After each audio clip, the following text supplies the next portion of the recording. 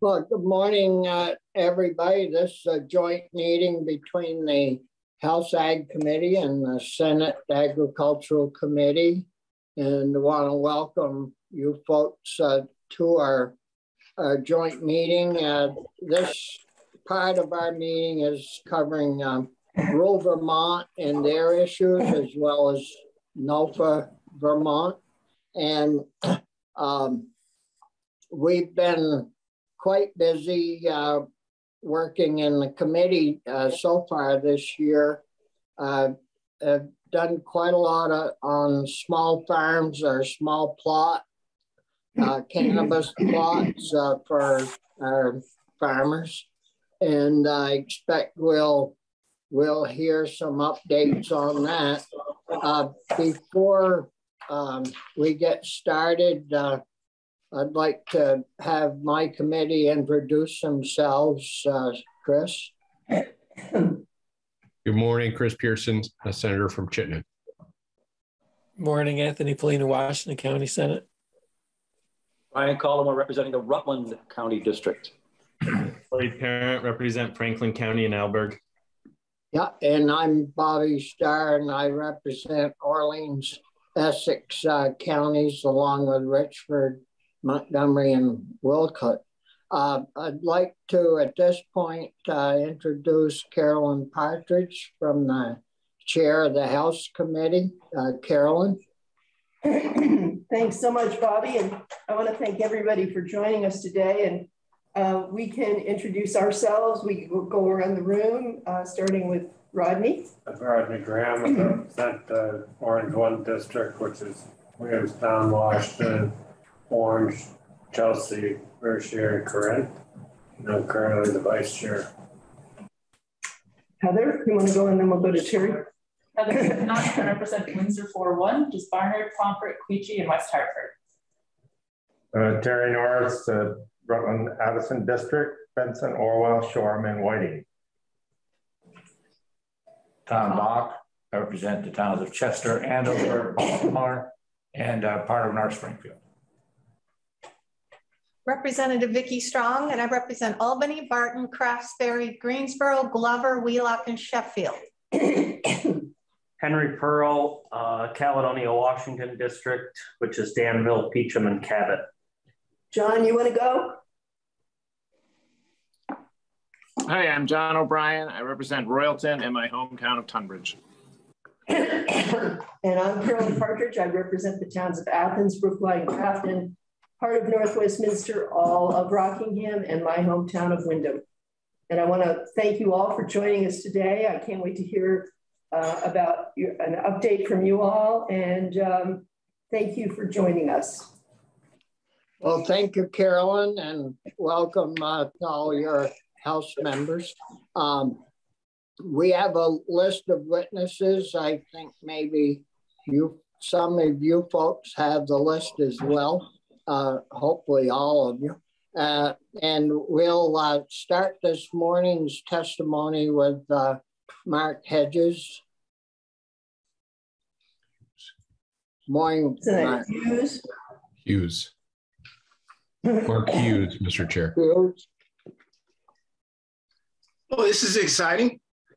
For the record, my name is Mark Hughes. I'm Reverend Mark Hughes. I am the Executive Director of the Vermont Racial Justice Alliance and Justice for All. I want to thank you, Mr. Chair, for inviting us to the committee this morning. And I'm here not just representing Vermont Racial Justice Alliance, but there is a Vermont Cannabis Equity Coalition. That coalition includes rural Vermont, as well as NOFA Vermont, the Vermont Racial Justice Alliance, the Vermont Growers Association. And we also have a good friend of ours, Josh Decatur, who's the former CEO of Trace, if you recall. We're going to be covering a number of topics. I apologize in advance for not being able to be around with you for the duration. I appreciate you front loading me on the agenda. We'll be talking about some social equity recommendations that we've been pursuing for the last couple of years, last year in S25 and the year prior in S54. Definitely some great conversation we hope to have with you on all outdoor cultivation, direct sales for producers, live plant sales, increasing the allowance for home cultivation, amongst other topics. So that's what we'll be covering collectively, though. There's also some constituencies, some of our constituency that's out there that's going to be joining us. We're really, really happy to bring you the voices from the community as well. Regarding the first topic, which really gets into this whole idea of the social equity recommendations. One of the things that ECB recently recommended is that there be a 5% excise tax to the Cannabis Development Fund, as well as a 20% to the community reinvestment. That's something, although there's probably maybe 5 or 6 policy bills that are floating around right now, we've yet to see that stick anywhere. So we're hoping that, for not just in this joint committee, but obviously there's a cross-pollination across the Senate into other committees, and there's also relationships. We would just like some guidance on how we get that happening. I think the main thing about this social equity fund and the funds that have been set aside for it through ACCD is that we want it to be sufficient and we want it to be sustainable. So perhaps there might be some thoughts that come out of this committee. Maybe this committee might be able to give some of the other committees a nudge. You may recall in our moral budget memorandum that we sent over to you last year. It was probably about 355 days ago. We sent you a moral budget, and I'm certain that every elected official on this call received a copy of it. And I just wanted to just highlight one thing that we said there. It was that we at the Vermont Racial Justice Alliance, we're proud to advocate for state policies that empower American descendants of slavery and Black, Indigenous, and other people of color, and seek equity for these groups in our community. We believe that the racial reckoning that continues nationwide and in Vermont has the ability to bring the transformative change needed to reimagine our state systems that have far too long left American descendants of slavery and BIPOC behind. We stand at an intersection of the compounding crisis of systemic racism and COVID-19. This crossroads presents an opportunity to undergo the paradigm shift that's needed to disrupt and dismantle systemic racism in Vermont. So that is from that memorandum. And the reason why I brought that up is that we have been advocating for policies that economically address systemic racism across the state. That one was loaded with them. The Joint Finance Committee, I testified to last evening, and some of this also came up there with upwards of $3.5 billion that have come into the state recently. I think we can do better. So I would ask you to consider that 5% equity fund, the 20% community reinvestment, and how we get that moving. I think that, again, we've been advocating for this for quite some time, and currently right now we're still stuck at $750,000. I think there's a $500,000 investment that comes out of the general fund, and then there's another $50,000 that comes out of each one of the integrated license holders. I know which committee I'm speaking to right now, but I do believe that you do have the influence, you have the power to affect change, to get that moving. I want to also remind you of R113, which you passed last year. In this resolution, you decided that you would make some moves relating to racism as a public health emergency. And so I just wanted to remind you that one of the resolve clauses, it's resolved that the legislative body commits to, quote, the sustained and deep work of eradicating systemic racism throughout the state, actively fighting racist practices and participating in the creation of more just and equitable systems. And I will leave that there. Now, I want to tie this whole conversation about systemic racism together. And I would like to read into the record with the chair's permission, a definition that we have prepared. You may know that the work that we've been doing brought about Act 54 in 2017, which created the RDAP, as well as Act 9, 2018 in the special session, which created the Racial Equity Executive Director's Office.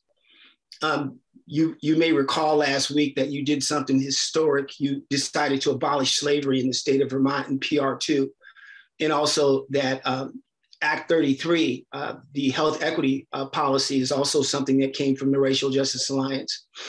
And that work is ongoing. What we have here is some commitment to the work around systemic racism, but not an agreed upon definition. And I thought it would be befitting today to share with you the definition that the Racial Justice Alliance uses and has used in this work. And I would love to read that into the record. And it states as follows, and I quote, systemic racism involves both the deep structures and the surface structures of racial oppression. It includes the complex array of anti-Black practices, the unjustly gained political economic power of whites, the continuing economic and other resource inequalities along racial lines, and the emotion-laden racist framing created by whites to maintain and rationalize their privilege and power. It goes on to say that systemic racism thus encompasses the dominant white racial frame with its white racist attitudes, ideologies, emotions, images, narratives, as well as the discriminatory actions and institutions flowing out of and linked to that frame. This racism is material, social, and ideological reality, and indeed systemic, which means that racist reality is manifested in all,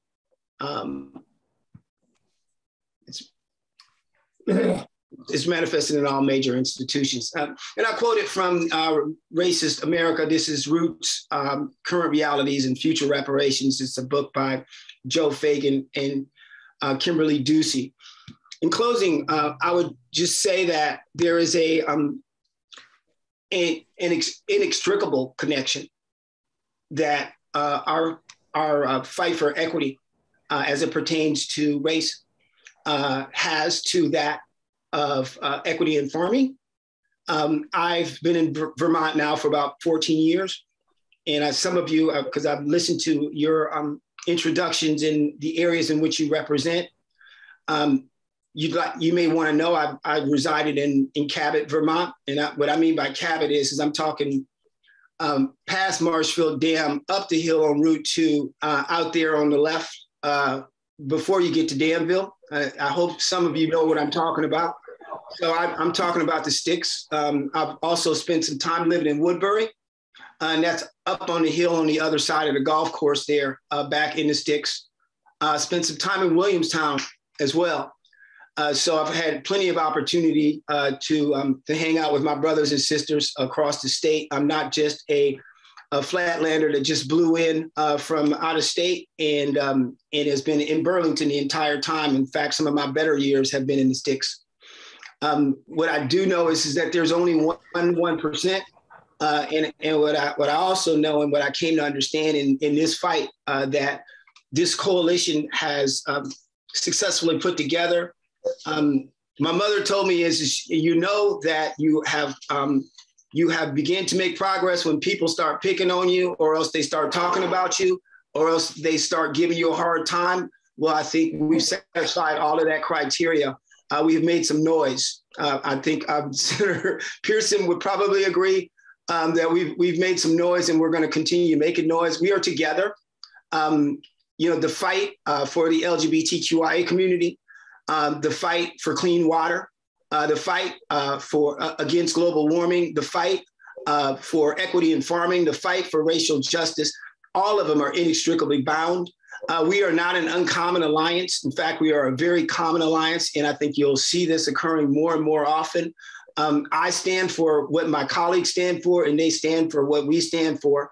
And we're here collaboratively And we're doing so with all of the effort that we know how to bring to your attention these challenges that create disparities in the rollout of this industry across Vermont. This is the first time in history that we have ever rolled out an industry in Vermont, acknowledging that systemic racism is a thing.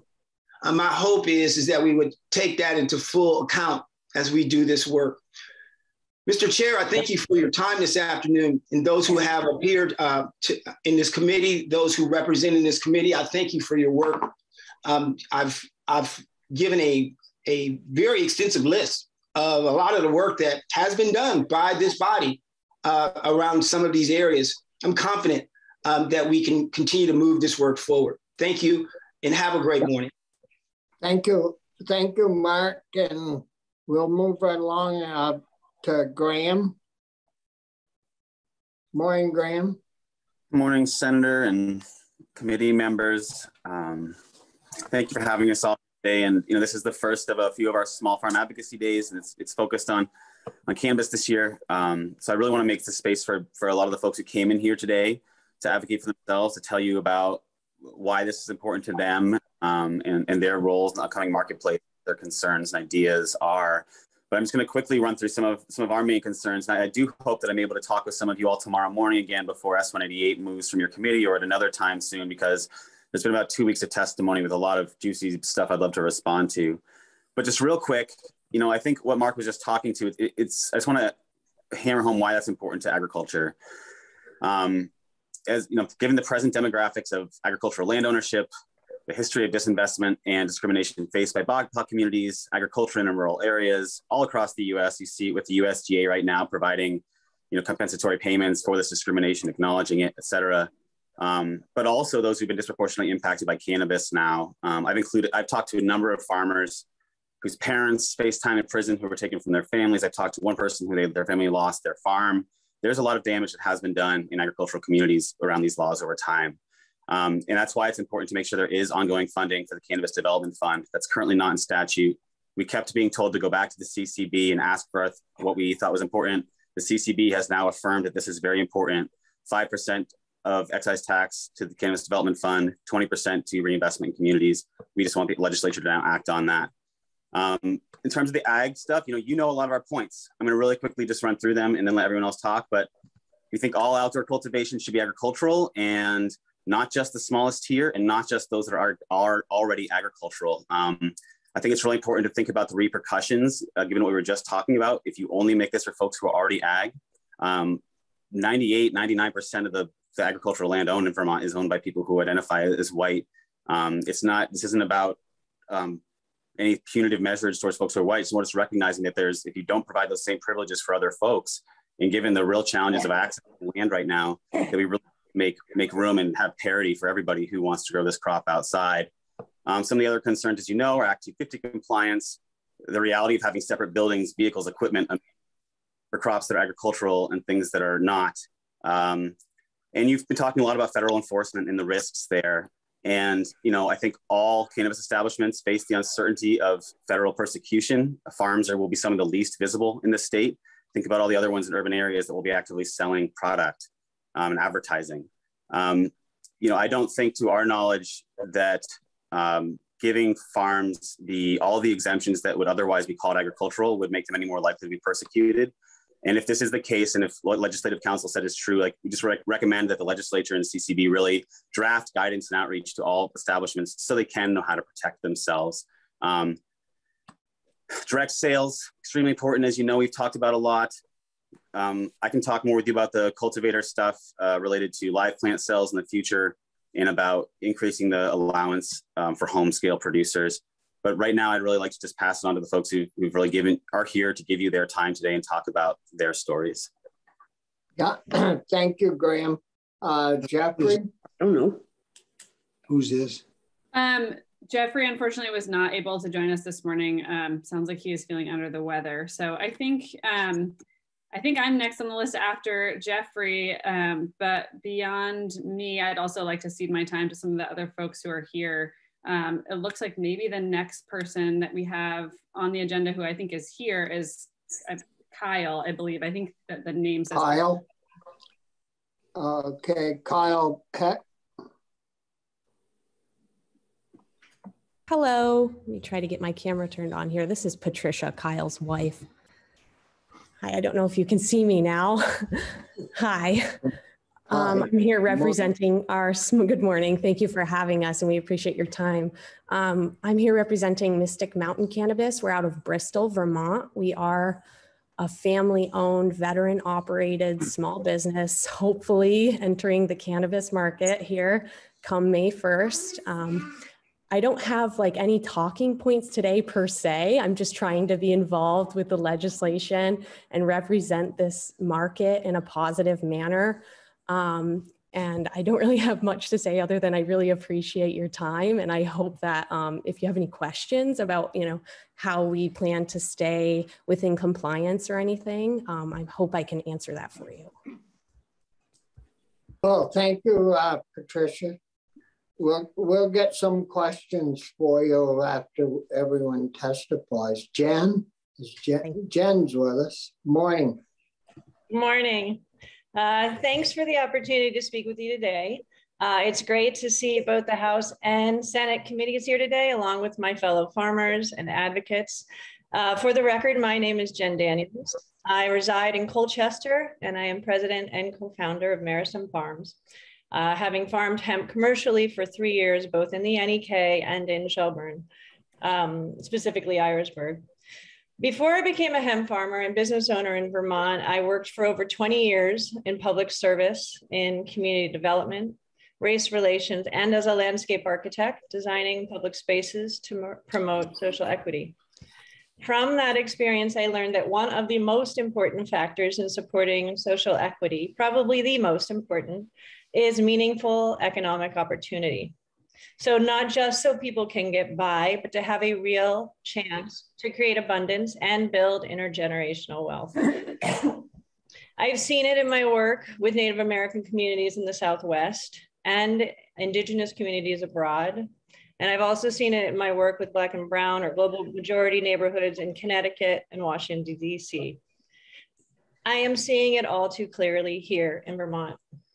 And as you all know, as land skyrockets in value and transfers out of productive use, the problem is only getting worse. The launch of Vermont's new cannabis market is a historic moment for developing that kind of meaningful economic opportunity, especially in outdoor cultivation, where those who lack access to large amounts of capital have a real shot at creating that abundance and building intergenerational wealth. And at the same time, which I know is very important to this committee, preserving working lands. As we just listened to previously, listening to the Working Lands Enterprise Initiative. But that opportunity will be lost if the barriers to access are not removed.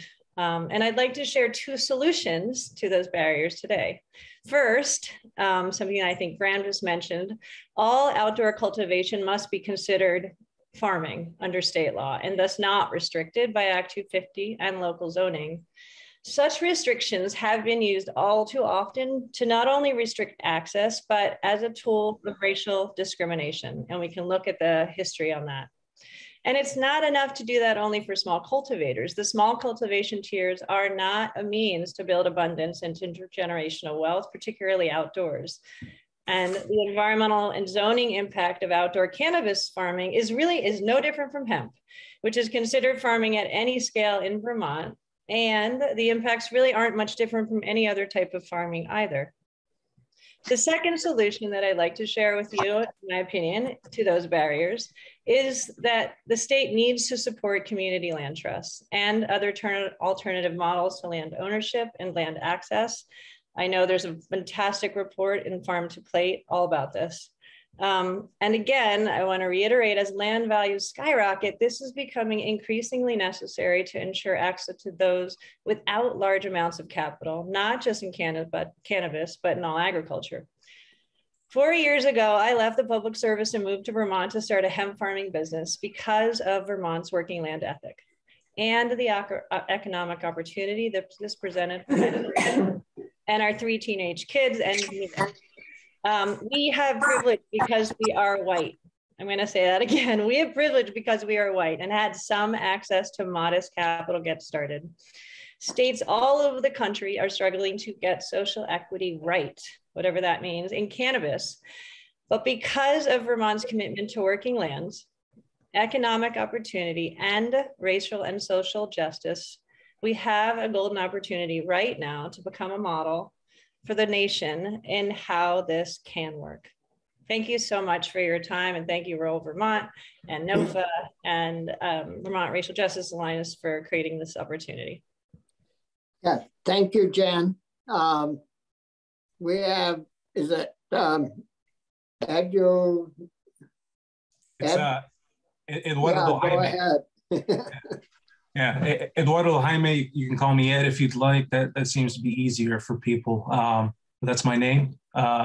Together with my friend in Randolph, we are Fine Bud Farms. We're vegetable and cannabis farmers. You know, I've worked on farms in my late teens, my early 20s. I continue to play with soil and plants. I do want to say I'm a fairly recent Vermont transfer in here, having moved from North Carolina, where I was a paramedic, and many, many great small farmers. I came at the beckoning of my friend. I'd like to thank, VGA, NOFA, Rural Vermont, the Racial Justice Alliance, and many others for their efforts. I'd also like to thank you, the committee, for hearing me today, hearing my colleagues, and also thank you for the work that you're doing. I know it's not easy with cannabis's federal status. I've been watching y'all, and I'm very impressed, very happy that y'all are in charge here. But all that being said, I'd like to speak on S188. It's a crucial piece of legislation, that can ensure a cannabis marketplace that represents the small farmers in the state, particularly those that have already been growing, as part of the underground market. Unfortunately, cannabis's commercial status triggers Act 250, as many people have already said, and for many small farmers across the state, not to mention the other regulations that they could be subjected to, whether municipal or the like, it's a cumbersome process. Having gone through a majority of it myself, I can attest to that, and I can attest that it will be a barrier, for many talented small farmers, whether it's self-imposed, financial, or people just don't have the time. It's a very time-consuming process, and then once it's filed, from there it goes on and travels on down that pipeline. So as they've already said, I think outdoor cultivation as well should be regulated as farming, or somehow regulated as you stated the other day, I think under the CCB, so as to kind of circumnavigate that whole federal thing. I think that's a great idea, so it'll ease the burden on small farmers. And we do know that it is farming, right? The stigma should end. And also tying into that, as farmers already in the state do, when they sell plants, they sell seeds, they sell their products to one another and the public. I feel cannabis cultivators should have that same ability without the need for a retail or wholesale license. It's not required for any other farm-based products. So one of the things I've come to love about this state really is its seeming dedication to farmer sovereignty, which is something that I've seen lost in many places. It's happening all across this nation, and I would love to see cannabis CSAs, farmers markets, farm stores selling their harvests. Direct sales of one's own products is paramount, I think, for a just and equitable market that puts the power in the hands of small Vermont farmers rather than giant corporations that could really care less about those small farmers or selling a subpar product to the public. As small farmers, we take pride in our craft, and we want to share that with people. I'd also like to take this time to address personal cultivation. I feel a higher plant count is more realistic and consistent with what's already happening. With farming, you got to account for losses. Having higher plant counts can allow for a home grower to mitigate that and other mishaps that might come up. Also, as a cultivator, I'd love to be able to have direct access to those home growers and give them, clones and seeds if they would like. Again, destigmatization of the plant is necessary. And lastly, I'd like to recommend, putting the social equity recommendations from the CCB into statute, as well as reiterating what Reverend Hughes and Graham and Jen all stated. We all know that communities of color have been disproportionately impacted by the failed war on drugs, and that criminalization of cannabis to begin with was, racially motivated. So I believe it a necessity that money be reinvested in those communities from taxes collected. It's long overdue. And once again, to reiterate what Jen said, and in my opinion, this is a very real chance to have a recreational market unlike any other in the country, of the people, by the people and for the people, as they say. So that's all I have. Thank you so much for your time, and thank you very much for your work. Yeah, thank you very much, Ed. We have Matt up next.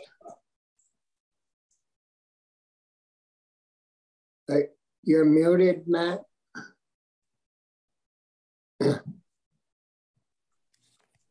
Good morning. Can you hear me now? Yes. Good. Awesome. Thank you very much for having me. Thank you to NOFA for putting this on. Certainly all of your efforts and everything involved in this are highly appreciated, the time and labor that's gone into this. I'm probably going to reiterate some of the points that have been eloquently said ahead of me, as I think they need to kind of be beaten here a little bit. So I'm Matt Leonetti. I moved to Vermont in 2000. I've been involved in agricultural pursuits here ever since.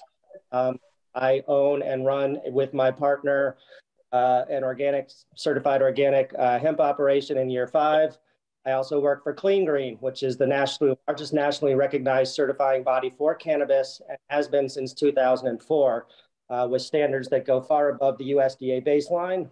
I am also a convicted felon for cannabis and was facing 127 years for cultivation in the 90s. So I am well aware of the impacts of the war on drugs. Even to this day, 25 years past my conviction, I still had the amount of scrutiny that I had to go through to simply be the tree warden for the town of Richmond, and to even coach rec soccer is ridiculous. So the impacts are extremely real, and they are still tailing a lot of us to this day. So I am all for a lot of social equity components, and I think these need to be put into statute. This was a key cornerstone of legislation going into this, to work to remand some of and repatriate some of the badness of all of this war on drugs and how that has impacted communities and disadvantaged folks and everyone else, and myself included, for all of us. So this is a huge key to me, and it's very important. It needs to be addressed. And I think it would help and support encouraging community, which I think in this day and age, we've kind of lost. We need to go back and rebuild community. So when I think of Vermont, I see this beautiful landscape. It's a patchwork of family farms, maple syrup, cheese, meat, vegetables. That is what Vermont represents to me. And even though I wasn't born here, that's how I see it. Small family niche farm. Cannabis plays into this absolutely perfectly well. So let's look at our farmers now. Farming is a razor thin margin of profit or loss. Right now, we have an opportunity through the cannabis industry to create a level of wealth that we're never going to have an opportunity to have here in Vermont again. Vermont's a tough state to make it in, honestly. We all know this. We have the 5th highest taxes in the state. We're a very rural state with not a lot of big business, not a lot of big paying jobs. They don't come here. They go across the lake for the tax incentives. So right now with cannabis, we have an opportunity not only to bring a lot of people that actually really care about being land stewards and cultivating cannabis in an extremely clean and craft way, but the level of wealth that we could bring to Vermont to rebuild our communities, to rebuild our families. This opportunity is not coming again. You're not going to see another crop do this. In 2 years, Maine, one crop is now the largest crop, and it's cannabis. This is a very powerful plant, got a lot of healing properties, and we should do it right. So I think when we look at this, cannabis is an agricultural pursuit. It is grown just like any other crop. It probably has more care put into it than a lot of other crops. So to say that cannabis is not an agricultural pursuit, I think if we look at the definition of what Vermont has actually defined as farming, cannabis absolutely falls into that. So I believe that the barriers here, Act 250 and all these separate buildings, again, these are barriers to entry because the cost of getting into this is ridiculous. I think we need to think about rebuilding our communities and allowing, this was supposed to be a market that was inclusive and equitable. Let's allow it to be that by, again, removing some of these barriers that would allow other folks into it. Again, we have a farming landscape and these farmers operate and have great interactions with clients through direct access. Cannabis farmers should absolutely have that same respect and opportunity to have direct access to those folks that want to support them. Know your farmer, get to talk to them, look at them in the eye. We should have that same thing. And that is also what builds community. And that's also what we're trying to do here. On top of building an industry, let's rebuild the community fabric of this state. You know, another big one for me is the home grow plant numbers. I think they're absolutely ludicrous. If you actually sit down and do the math, there's no way a cancer patient has enough material to grow their own medicine in a year. So I am all for upping these plant counts. I think they should be up significantly. We have not seen any undue and bad response by allowing home grows at this point. And again, this isn't an empowerment thing to people. So let's empower the people if they want to grow their own or if they want to support a regulated industry. So again, let's give them the option to have the amount of plants that they should. I also think, again, that CSA model, farmers should be allowed to sell their plants directly to consumers. We don't need wholesalers and retailers to be those middlemen. Let the farmer have direct access and let him keep the profits to build the wealth, to build the community, to rebuild the family. And I think on that, you know, the one thing I would really like, we really have to think about this, and this has been beaten into us constantly through all these years of working on this, is the fact that this should be an equitable and inclusive market. And there are still so many things in these bills that don't allow that to happen. Again, we don't get a second shot at this opportunity. And I think what we can create here and what we can model, because we're a small state and we have a more unique opportunity than the bigger states, is absolutely amazing. So I really would like you guys to listen to us, to hear us, to take these to heart and really think about how you have an opportunity to create something for Vermont that you might not get an option to do again. And this is through an agricultural pursuit, which represents the social fabric and the beauty of the state.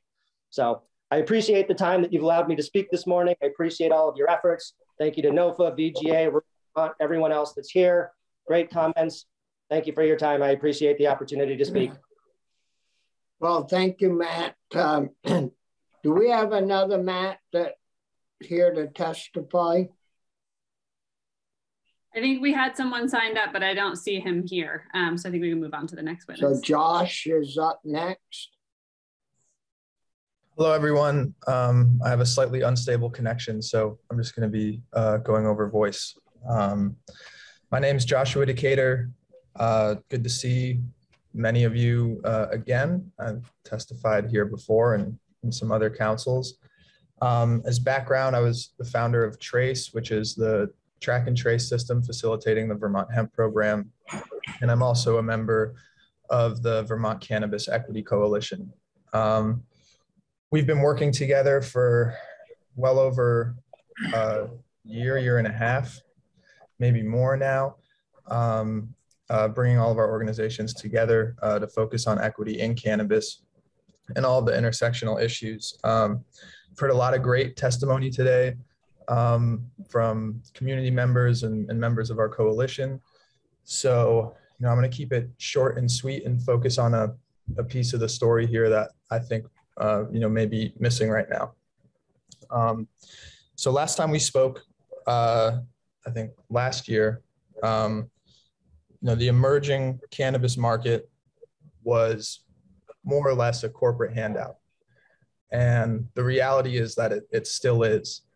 You know, in some months, vertically integrated companies will be able to run their businesses and sell product to Vermonters, and will have no imperative to support Vermont agricultural communities, Vermont farmers, or be proactive members of our community in any way. You know, 100% of those vertically integrated permits are owned by out-of-state companies, 2 of them publicly traded. And every single dollar that goes over the counter in the first retailers in Vermont currently will be going out of state.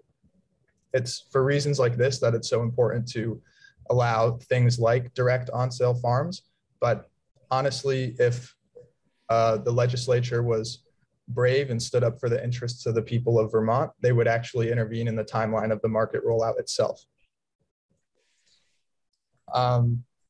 Vermonters have struggled and suffered within the medical program in the state, more or less since its inception, due to companies not really having an interest to care for their patients, instead only having profit incentives. And they've told narratives publicly that portrayed them as struggling companies that invested a lot, that did not have an opportunity or a return in their investment that was worthy of the investments they made in the state, and that was used as justification to give them early access to the emerging market. We know now with more time that that's simply not true. These companies had different tax obligations that forced them to run their companies at a loss and pay out money through consulting agreements to other entities. So they were making money the whole time. I just want to put that on record. There's been a lot of people in the community parading around cannabis legalization as if championing it as a progressive win in the state. But the reality is the market currently is not progressive in any way. It's actually regressive.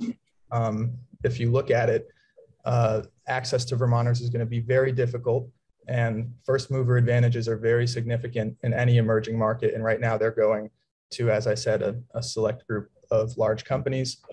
Small farmers, BIPOC Vermonters are being left out.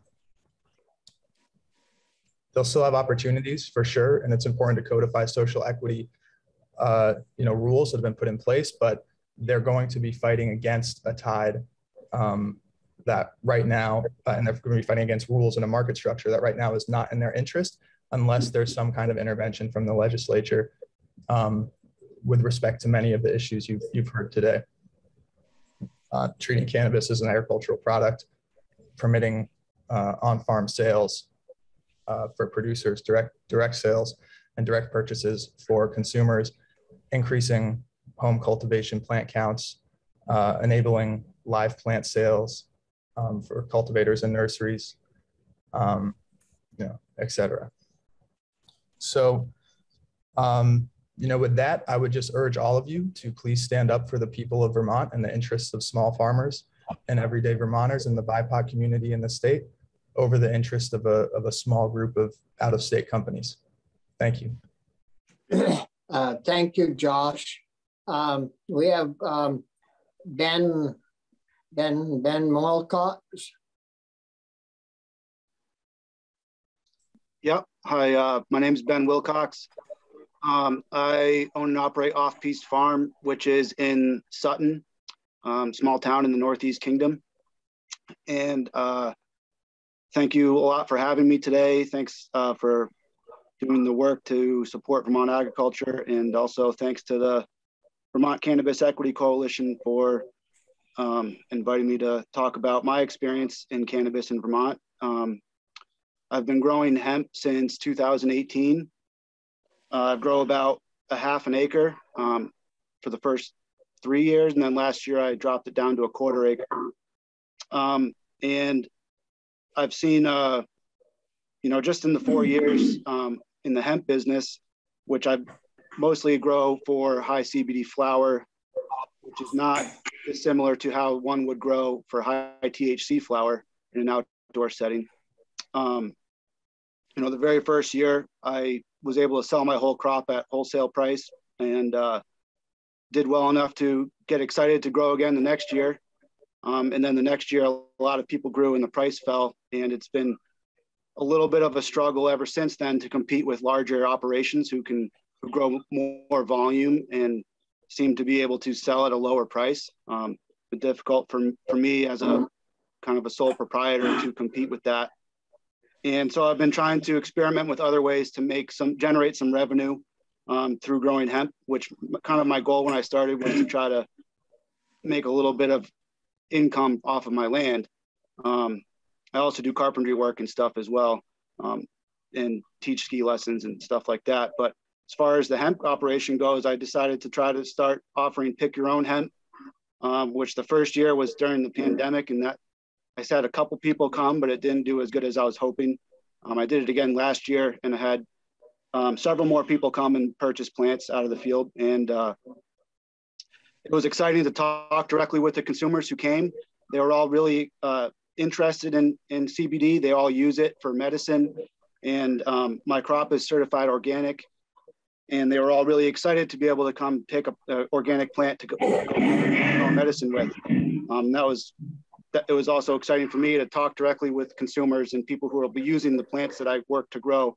And I'd like to continue doing that. And it would be great to be able to do something for THC cannabis. People also use that for medicine. And, you know, for me to be able to grow quality plants and then sell directly to them would be great. I also started offering hemp farm tours of my operation. Again, generally the people that came were people that were interested in cannabis cultivation, interested in this new marketplace, asked a lot of questions about it. And it was fun for me to interact with them also and just talk about this new industry and what I've learned over the last 4 years. And one of the things I love about the business of growing these plants and cultivating is that I learn a lot every year. The learning curve doesn't seem to really slow down. And, you know, you're putting seeds in the ground or starting plants and growing them through the summer and harvesting and selling them. I mean, it's an exciting kind of long-term process that I've really come to enjoy. So the hemp farm tours were great. And then I built a couple of campsites last summer on my property, some tent platforms. You know, we have a fair amount of people come to our area in the summer who are here for mountain biking, thanks to the Kingdom Trails Association. I'm fairly close to East Burke. And I thought, you know, there's people, there was a shortage of tent camping sites and cheap places for people to stay. So I offered these sites for pretty low prices. And people came pretty much every weekend, and some of them came on my hemp farm tours, and some of them also bought CBD oil from me and things like that. And you know, one of the challenges I've had through growing hemp is trying to sell my crop. And I've gone around the state to different stores and tried to directly sell to store owners. And that's, you know, it's a challenge, and you have to make a lot of transactions that way to even sell just a half acre's worth. So I thought having people come camp on my farm and doing these tours and maybe being able to sell a little bit directly to them at a higher profit margin. Again, because the wholesale price is so low, you know, because of the large producers that, you know, selling directly to consumers at retail price, there's considerably better margins there. And I'm also think being able to sell live plants and seeds too would be awesome as a way to diversify income for small cultivators in the springtime. I know a lot of people around here just in you know, Sutton's a small town, it's about 1,000 people. The neighboring towns are also relatively small. And as a small hemp grower, I've gotten a little bit of some of the local people have asked me about plants in the spring. And I have been able to, I usually just give them away because it's like a couple plants and I usually have extra anyways, but that could be another way to help diversify for small growers to generate some revenue in the springtime. And it could be, you know, any little bit helps, and it could be enough to help pay for some temporary labor in the spring when you need it for planting plants and whatnot. So all those things would really help. And, you know, keeping the outdoor cultivation as, you know, since you are growing plants and harvesting, selling raw plant material, I mean, it is farming really, I think, as far as, I don't know the legal definition or whatever, but it seems like it is to me. And keeping the barriers to entry small is going to help, you know, anyone be able to join the market and hopefully have a shot at, you know, keeping the reputation of Vermont as producing high quality agricultural, you know, high quality produce, you know, essentially produce. So that's about it. I'd love to answer any questions. Wants to know about small outdoor cultivation. Yeah, thank you, Ben.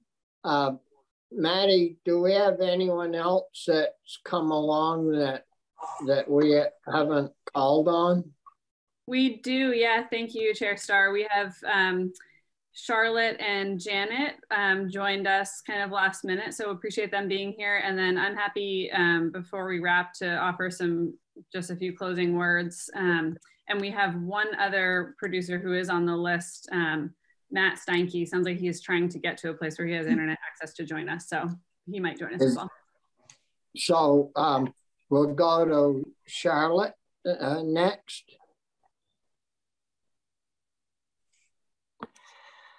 Yeah, thank you so much.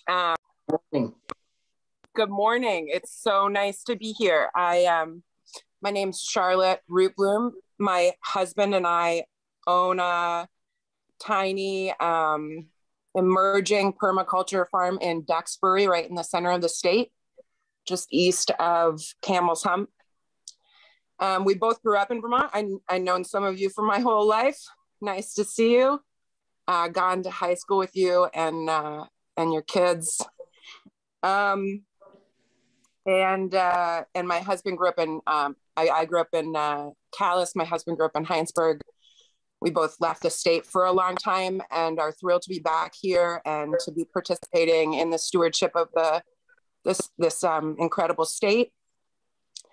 I'd just like to take a moment to presence us in the conversation. Cannabis is a plant that humans have been cultivating for almost 30,000 years. And the reason is because it has a special magic that creates a symbiotic relationship with human beings. Humans have what's called an endocannabinoid system in their bodies, which helps to maintain homeostasis in our immune systems and nervous systems and digestive systems, in our brain chemistry, helps to combat mental and physical illness and degradation due to age and all kinds of things. And in our lifetime as humans, we've used cannabis to help supplement our endocannabinoid systems to help us reach homeostasis more often. And as our environment degrades and our capitalist systems take such a toll on our mental health and our communities, especially during a pandemic, I think it's essential that we recognize the place of cannabis in helping us to supplement our ability to maintain any level of mental and physical health, which our societies are not designed to do in general. I think cannabis is a beautiful and amazing herbal medicine that we've been partnering with for much, much longer than we've been having this conversation in this state. And I think it's really important that we empower individuals in our state to treat themselves using herbal medicine. My husband and I share 6 different chronic illnesses. And we struggle with pain and depression and anxiety, autism, ADHD, and autoimmune illnesses. And we use a lot of cannabis to help us try to reach homeostasis, but I am still disabled. I'm still not able to work a regular job outside of the home. I experience a ton of pain every day, nausea, along with my mental illness struggles. My husband is still able to work outside of the home. So we have a very small income, and we're still trying to figure out how we're going to make our farm solvent. And that's the next subject that I'd like to get to, which is financial independence for Vermonters and for Vermont. I think that cannabis, the plant, contains within it an incredible opportunity for us to empower individual land stewards and our communities and Vermont as a state to create a level of financial safety for Vermonters, which we are not currently providing. The cost of land is not within reach for Vermonters. The cost of farming is not within reach for Vermonters. And it's an incredibly unfair system for anyone who loves the land and wants to create a deep connection with it for a lifelong relationship of stewardship and preservation which is what me and my husband would love to do. We are diversified. We're attempting to create a permaculture farm. So we have animals, and we cultivate cannabis for our own use at this time. And I also am we're founding an organization called Vermont Cannabis Coaching to try and help people understand the role that cannabis can play in our lives and in our connection to health, mental and physical homeostasis, and financial independence. So that's two things. There's one is the deep connection to health that we have with the cannabis plant as human beings. And that endocannabinoid system is something that exists in all vertebrates. So it's not just human beings that have this deep connection to the cannabis plant. And then the second is financial independence for Vermonters. And for Vermont, I think it's really, really important that you understand that farming is not within financial reach. Land is not within financial reach for Vermonters. And it's really, as lawmakers, I'd like you to just take a moment to embrace your role as visionaries and to just picture in your mind what the future could be like if we empowered Vermonters, independent Vermonters and not corporations, in order to take this relationship with the land to the level that will benefit our communities and our state. Thank you so much. Yeah, thank you, Sean. The farm. Janet, is Janet here? Sounds like Janet just joined to listen. And I also forgot to mention that Graham had some testimony that was submitted to him from someone that wanted to have it read, if we can. Yeah, we aren't gonna have much time for many questions, but if that's the way you'd like to do it, that's fine. Graham? Yeah, I think that can be brief, and then I don't really have too much to add, so I think we'll have a little bit of time. Yeah, Graham? Yeah, thank you, Senators. So this was a testimony submitted to me by a cultivator who I've been speaking with at times who didn't feel comfortable being here today, and I just wanted to make sure I made time to read it. First of all, so I'm from here on out, these are not my words, these are this person's words. First of all, a big thank you to all the people involved in this extremely complex and fraught regulated marketplace rollout. Your diligence and work is appreciated by those of us still unable or unwilling to speak directly and have our voices heard. As a multi-generational legacy cultivator who has experienced the impact of the war on drugs, I have been reluctant to be vocal or public about my intentions to enter the recreational market. I know I'm on this. While I look forward to the coming recreational market, I am also apprehensive. I am unclear as to why there are divisions among activities that are traditionally housed under one roof. There's a longstanding practice of hash making using ice, dry ice, or screens to produce limited batches of hash and pressed oil that reflect the unique qualities of a crop. Hashish and rosin making coupled with pre-rolled joints and material grown by the cultivator are some of the most traditional ways for small-scale craft producers to increase their margins through value-added products. As I understand the proposed guidelines, these activities are manufacturing and are to be separated physically from cultivation businesses, as well as being registered as a separate business. This poses a myriad of problems around accounting, branding, employee handling, tracking software, real estate management, etc.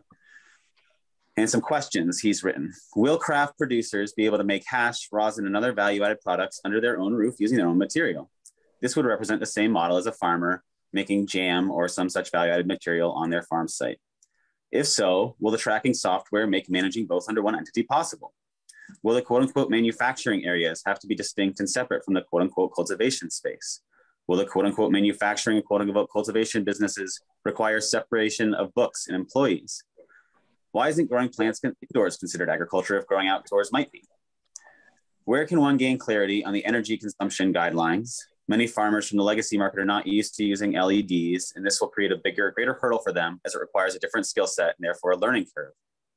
How is the 280 e-tax law being taken into consideration? Thank you for your consideration of these matters. That's the end of the written testimony. I would just quickly say my own editorial here is I realized that a lot of these details were written into part of the rulemaking for the CCB, but I think what this communicates hopefully to you all is the real complexity that people that this market has inherently, and some of the challenges and questions that people are facing when they're trying to understand how to run a small business or transition their legacy business into a regulated business. Yeah, thank you, Graham. Maddie? Yeah, in the interest of time, I'd love to open it up to questions, Senator Starr, to your point, to give time for that. So we can just go straight to that if you want. Yep. We have Carolyn, you're gonna have to let me know on your House members. Can hardly see you folks on the screen, but Brian, Senator Collmore has a question. Thank you, Mr. Chair, and I deeply appreciate the testimony I've heard today.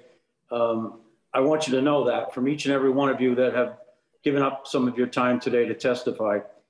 Concern was expressed early on as we entered this regulated market about us in the legislature making sure we didn't open up the possibility of large corporate entities coming into the state, buying land and growing cannabis, that we instead wanted to focus on small farming operations.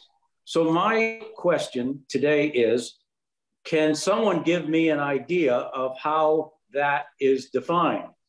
The CCB has identified 6 different tiers, which begin at 1,000 square feet and go up to 37,500 feet, which is still under an acre, of course. And there's a plant differentiation with each of those tiers, starting at 125 plants. I guess if you do the math, it comes out to 4,600 plants for the largest tier that they're going to regulate. My question again, and I'm serious about this, what's a small farm? At what point does it become a large farm, which would be of concern? Any answers to that? Jen, I think you're trying to answer. Well, unfortunately or fortunately, my better half did the math on this, and actually his information is what the Cannabis Control Board has currently adopted into their proposal. I could ask him to come on screen and answer that question if that is okay. Maddie, I know I don't want to derail, but it would help to answer that question. Are you all right with that, Maddie?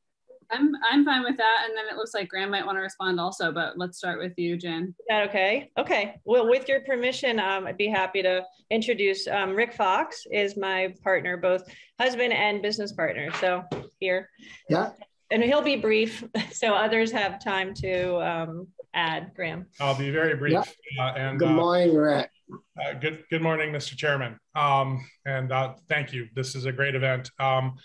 But would someone please repeat the question? I literally just walked in the room. What's considered a small farm, and explaining the plant counts from Senator Collmore. So in terms of what's considered a small farm, if you look at what other states do for cultivation, even at the very largest tier envisaged at all by the Cannabis Control Board, this would be a small farm in any other state at the highest level. So, the tier 5 outdoor as currently proposed, I believe is 2,500 plants. That would be minuscule in any other state. You can fit that quantity of plants on less than an acre, depending on spacing. And even at the 4,188, which I think is being considered at a higher tier 6 level that the board may be holding off on for this year. I don't want to speak for the board. I just know what I've heard. They are, yep. Even that would be very, very small. So those numbers are based on equivalent productive capacity. So 1,000 square feet indoor can produce about 62.5 pounds in 50 days. So our outdoor growing season is 100 days. So the outdoor equivalent of that would be 125 pounds. Yeah. And the general rule of thumb is, we all hope, is a pound per plant. That's an optimistic number, as we've learned in 3 years of outdoor cultivation of cannabis for hemp. In productive equivalency, 1,000 square feet is equivalent to 125 plants outdoors. And we encourage the board to carry that through the rest of the tiers, because with yields being lower and final product value typically lower for sun-grown compared to indoor, it's hard to actually have a viable outdoor cultivation business with 125 plants. So, I mean, you can try, but to give that flexibility to higher tiers is crucial. Thank you very much. Thank you. So how are we considered favoring corporate agriculture or big growers if even at our largest size that the board has allowed, it's still considered small most everywhere else in the country? So that's my question back to the people. We've had several speakers say, well, what we're doing here in Vermont is favoring the corporate companies, big growers. And so I'd like to feel where we went wrong by allowing the sizes that are before us in the law, so that we could maybe help fix it. Graham, did you want to take a bite at that apple? I would love to try that apple. My daughter really loves apples right now, so it's funny me thinking about that. Yeah, a couple of things. One, I really appreciate the response just given. So Senator Starr, I think the point is that we really do think that the limit on horizontal integration is really helpful at limiting the ability for folks to come in and take unfair market advantage. We really do appreciate the scales of outdoor production limitations that have been permitted. And like this last respondent says, we do feel like those are all small, relatively small.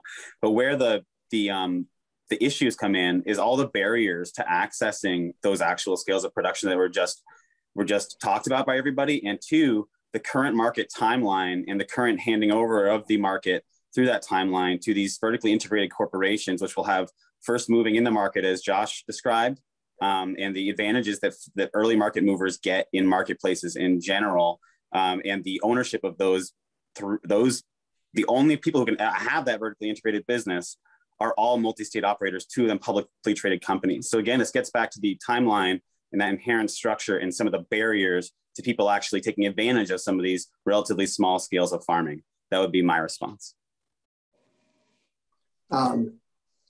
Other questions? And Carolyn, John O'Brien has a question. Sure, go ahead, John. Thank you. Since there are a lot of witnesses here today with experience growing both hemp and cannabis, I just wondered, both sort of from a plant perspective, but also thinking of CSAs or farm stands, how do they compare as far as what you could get, sort of an ideal value added product? Is cannabis, way more lucrative than hemp, or is it just, it depends on the product?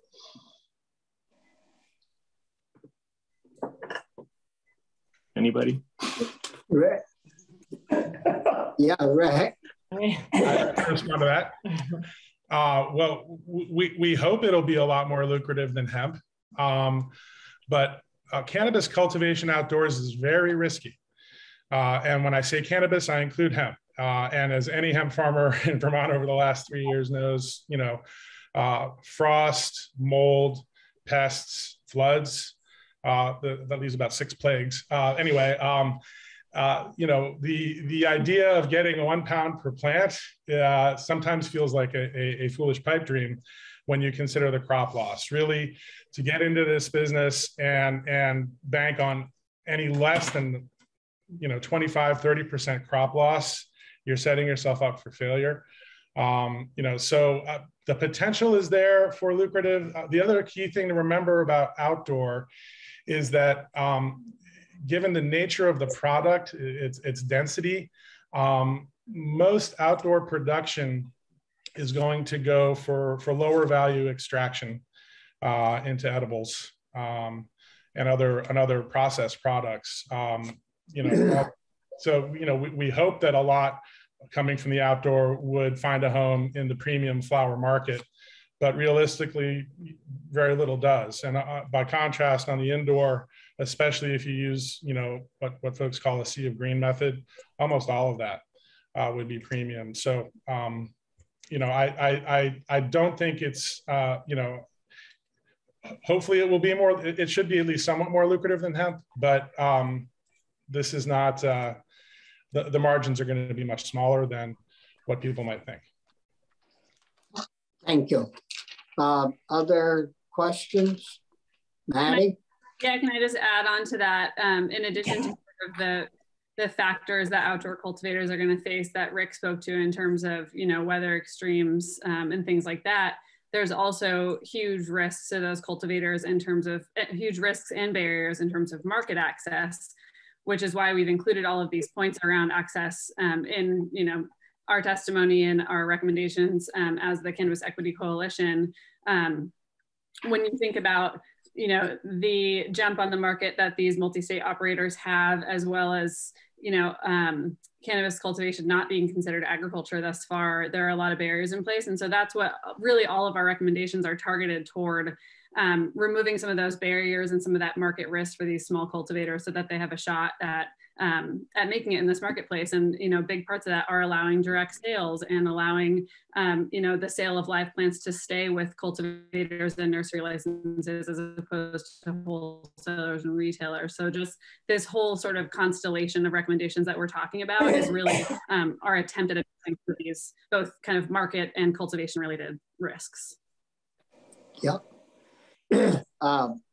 Another question that kept coming up is people were supporting cannabis as being farming. If you grow it, you're farming, mainly for to get around a lot of regulations. And what we found in our testimony was that if the ag agency regulates farming, and if we left it calling it farming, they would be the ones that would regulate it on farms. And by them regulating it on farms, and with all the federal programs that we have flow through Vermont, they are subject to federal regulations. And one regulation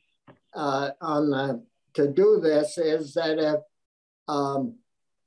if they run into illegal products on a farm, they have to report it to the agency, and the agency has to report it to the feds. And what it would do is jeopardize many of our federal programs for for water quality, direct subsidies to farms in a variety of ways. And so we had to change that, not to, so that it wouldn't disallow all these other operations, but we loaded back in a whole bunch of tax exemptions, Act 250 exemptions, and things like that. So we've got a long ways to go with this issue. And we have, on the Senate side, seeing it's a Senate bill, we have very few days to get it across the finish line by crossover time. So there's still gonna have to be a lot of work done once this bill gets to the House to make it become a reality. Graham? Bobby? Yes. I just wanted to let you know that Terry Norris has a question whenever it fits. No, I can keep it to myself. You're more than welcome, Terry, to ask it. I didn't see, well, I can't see your hand anyways, but go ahead, Terry. Well, I was just going to say that's all quite very interesting, but you know, we represent a lot of people back home, and regardless of what we think, there's a lot of people, you know, that aren't necessarily in favor of widespread cannabis growth and use in Vermont. So, you know, we can't just use our own judgment all the time. Just a statement, but it's not popular with everybody. Some people are just old-fashioned. Yeah, well, we all run into that, certainly, and the bigger the area we represent, we all get pushback. But anyways, we are bumping up against noon, and a lot of us have other meetings during the noon hour, but one more, I see, is it Rich or Jen? I've got your hand up. We'll certainly don't want to turn you away. I just wanted to react to the comment about, you know, some members of the community are, you know, have reluctance about widespread cannabis cultivation. And, you know, I realize it's not just about odor, for example, but, you know, I would point out that, and maybe it's been stated already, if so, I apologize for repeating, but hemp is already considered farming in the state of Vermont at any scale. And I think we've all experienced now driving by a hemp farm in the summer, you smell it. Yeah, there's lots of other agricultural activities that we smell. And in terms of wastewater impacts, traffic impacts, you know, outdoor cultivation of cannabis is really just as light on the land as many other crops. And there doesn't need to be a lot of traffic. So I know there's a whole host of issues and just broad stigma in general for cannabis. So I'm very sensitive and appreciate that remark. I just, you know, encourage us to, you know, consider what we've actually learned over the last 3 years in hemp in the state. Yeah. Well, I hate to cut you folks off, but we are going to have to move on because quite a few of us have other meetings during the noon hour. It never stops. So if any of you have testimony that you have written down and you could forward, if you would send that to Linda Lehman, who works for both of our committees, she'll certainly get that to all of us, and